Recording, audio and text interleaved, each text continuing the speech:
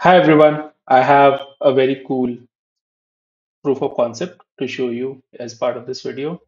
I built a dynamic shopping cart with dynamic filtering in Glide apps, which I want to showcase as part of this video and also give you a sneak peek of how I built this so that you can use these techniques. So the features that I'm going to cover as part of this video are from two perspectives, one from the perspective of or the point of view of users and the other from the point of view of staff. So just a quick introduction about what the app is about. It's an e-commerce app that allows people to purchase products, and I'm creating dynamic carts where customers can just place the orders. I have not included the functionality of uh, allowing users to pay through the app, just placing the orders. So that's the app idea, and these are the features that I'm going to cover as part of this video. One is dynamic filtering. Second is add to cart. Third is buy now. Fourth is checkout. And fifth is add delivery address at the time of placing the order and then eventually placing the order.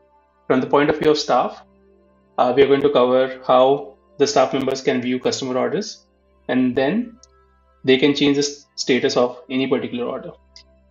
So without wasting any more time, let's dive deep into each of these features one by one. So very quickly, we are now inside the app environment in Glide. This is not a live app. This is inside the Glide builder environment. So when a user logs in, right now there is user one. Let's view it as user two.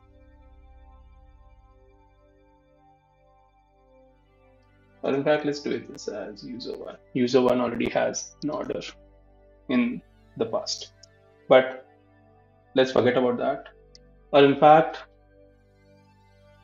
let's do it from the point of view of user two. So the first feature that we are going to check out is how to enable dynamic filtering.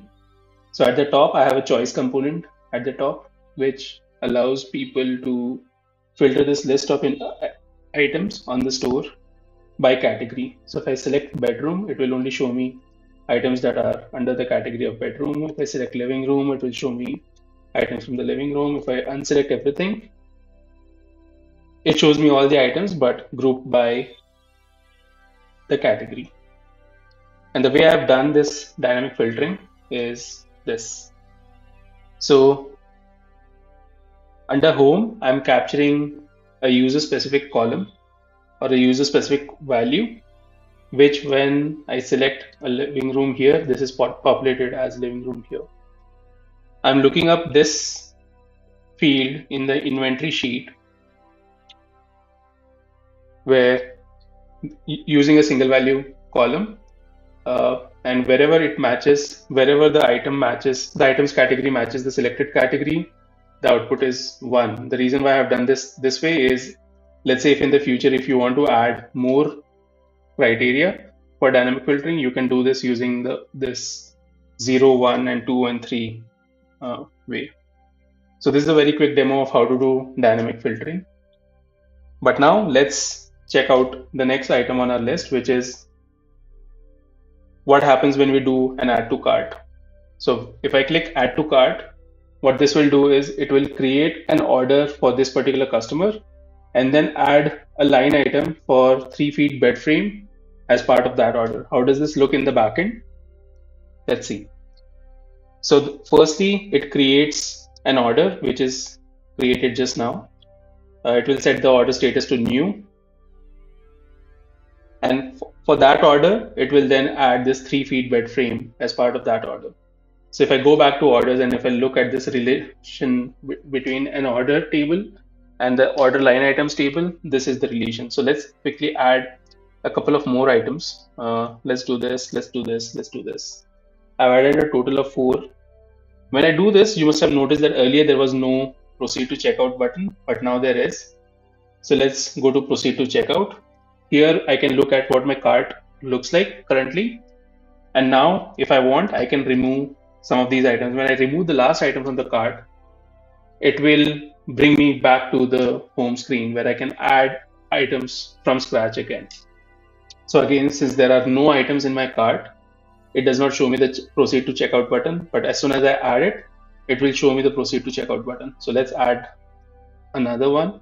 So basically there are 2 orders in my cart right now. The total is 260. Now it will ask me for an address, and as soon as I enter the address, I can see the button for placing the order. Now I place the order, and now I'm brought back to the home screen. So this is how the add to cart button works. Now let's see how the buy now button works. So the buy now button works regardless of whether I already have some items in my cart, right? So if I click, so right now there is no cart. I don't see the proceed to checkout button because there is no order. As soon as I click the buy now button, what it will do is it will create an order. It will create a line item for that particular order and then immediately take me to the checkout screen where I can again enter the address and say place order. And now let's do a hybrid of the two. Let me add to cart, add to cart, add to cart. And the final one, if I click buy now, it will add this item to the cart and take me to the checkout screen. And again, I'm here. Here again, I can enter the delivery address and place this order. So I think we have seen dynamic filtering, add to cart, buy now, checkout, add delivery address, and place order very quickly. And now let's see how a staff member can view the orders that a customer has placed. So let's go back to the app, change this to staff 1. The staff can view the home screen just like any customer, because for whatever reasons, if we don't want them to see the home screen, we can change that as well.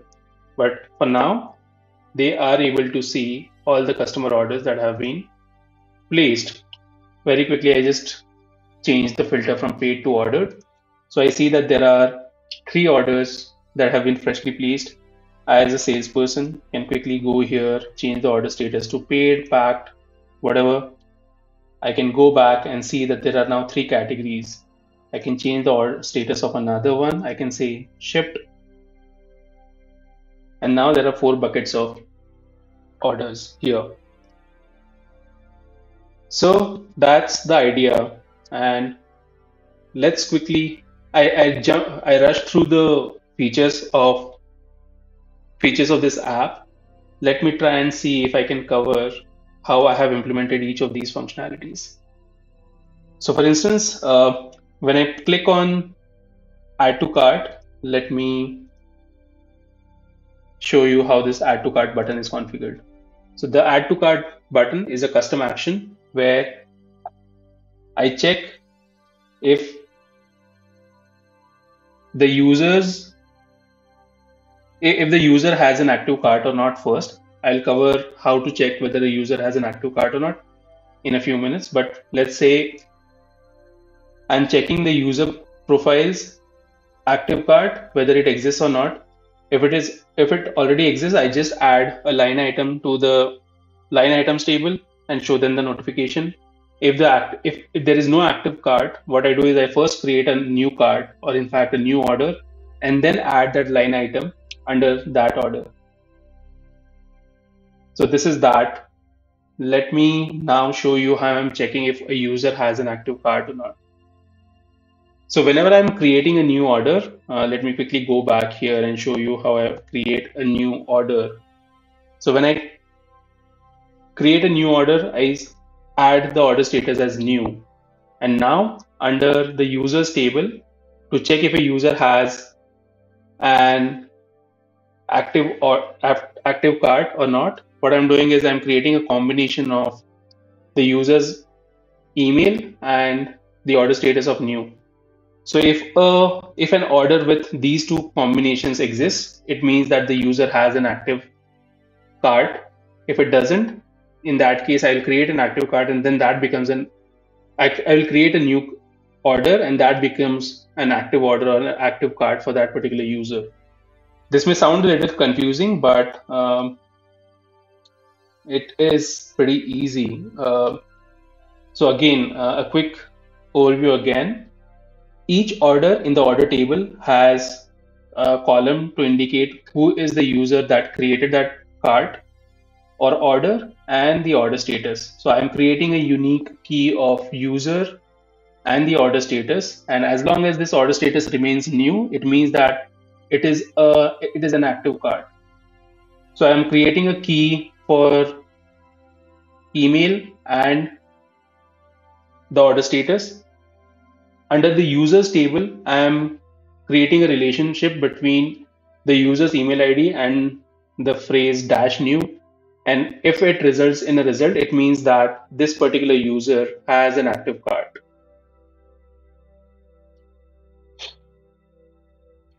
So that's how it is. And with buy now, the only change is that in the last step, I'm also adding a custom action of go to cart, which is a separate my cart tab, which I'm not showing in this top level menu in the cart in the app. So if I were to show it, I would simply select show in menu. Let me quickly change it to user one and it will start showing up at the top, but I figured it does not look that good. So that is why I'm removing it. By the way, past existing users, they can view at look at the orders that they have placed in the past. So we as user three, we created 3 orders as part of this demonstration. I'm showing all 3 orders with their statuses in the app. I can click on any of these orders, check when that order was placed, what is that order status, what is that order ID, where the delivery address was, what were the items that were ordered as part of that order, the order summary, and blah, blah, blah. We can add a lot more details, but I'll skip that part. So for example, we have not included taxes, we have not included shipping fee, but all of this can be easily added. The idea of this particular video is to show you this functionality of how to create a dynamic cart and allow people to place orders on the app. So I think I have covered. Let me quickly see the presentation and see if I've missed out on any functionality. Okay, by the way, I'm viewing this app as view user 2 and I don't see a proceed to checkout button. So I'll quickly cover how I have hidden the proceed to checkout button if there is no active cart. So the proceed to checkout button only shows up when a user has an active cart. And the way I have done that is using visibility conditions. So it is shown only when for the user, for the user 2, there is no active cart right now. If there were an active cart, it would return the total number of items that are added under that particular active order, new order. So as long as this is 0 or remains blank, it means that there is no active cart. As soon as I add this condition will change to 1 and we can immediately see this proceed to checkout button here. So the way these results will show up here is for user 2, there is now 1 active cart, which is this. And for this particular active cart, there are 2 items under that particular order. So very quickly, I'll show you how to do this. So we'll create a relationship between the order table and the order line items using the row ID as order ID. And for that particular order, I'm counting the total number of items that have been added under that order. And I'm doing a lookup for this field under the users tab to see how many items have been added to an active cart for that particular user. So if I go to cart and if I remove this item, the active order still exists for this person, but there are no items for this person in the cart, right? So under the users tab, it will still show that there is an active order, but the number of total items for this person is 0. That is why we don't see a proceed to cart button here. As soon as I add it, it will add this item to that particular order, and then it will show me the proceed to checkout button, which brings me here again. And yeah, another feature that I implemented as part of this app is when the item is the last item in a cart when we are trying to remove, an item from the cart. I have configured a custom action here, which I'll quickly show you now. So under collections, under this custom actions, I'm checking a condition which looks at if the total number of items for that particular order is greater than one. If it is greater than one, I'm simply going to delete that item from the order table, from the order items table. If it is the last item in the cart, what I'm going to do is I'm going to delete this row. I'm going to show the notification that that unit was removed from your cart, and then I'm going to go to the tab which is the home tab. So I think I have covered everything that I had planned to cover as part of this demonstration. If you have any questions about the implementation, please don't hesitate to reach out. I'll include the coordinates, my website, my email, my phone number, and everything in the description of this video below. And I'm also planning to publish this app as a template in the Glide library. So it is going to be my first template in Glide after a really long time. I have in the past published more than 30 paid templates to Glide, and I have not published a template in the longest time. So this is going to be my return to publishing more paid templates to the Glide library. I would love to know what you think of this and how this app or this template could be made better so that it could serve more users. And by the way, this app can be used for restaurants as well. So what I've done is for a couple of my clients, I've used the same concept to implement this functionality for a restaurant which offers a pickup service to its customers. So customers can create a cart, place the order, come to the restaurant in like 20 minutes and pick up their order. The restaurant and the kitchen can see which are the live orders that have been placed with the kitchen and then process those orders. So except for the payment functionality and the fulfillment functionality, or in fact the logistics functionality, this app allows anybody to place orders online in any setting, be it a restaurant, be it an e-commerce or anything, be it a rental business or anything. So there are multiple applications of this particular idea. Let me know what you think of this. If you have any feedback for me, please leave it in the comments below, and I'll see you next time. Thank you so much.